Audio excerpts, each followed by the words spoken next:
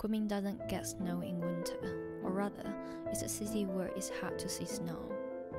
While walking Dannie today, the sudden cold air made me sneeze. The leaves that hadn't fallen to the ground the day before started to curl up. Some of the pedestrians on the road had started to put on thick cotton clothes, while others were still wearing thin outerwear. And Dannie was sleeping at home for longer and longer hours, so I knew that winter is coming. When I was a child, I envied the northern winters because they had ice skating, snowmen, and snowball fights.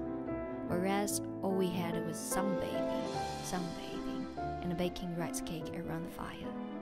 Later, when I went to the north, I learned that people like to stay indoors in winter because it's warmer. In the south, we like to stay outside in winter because it's warmer.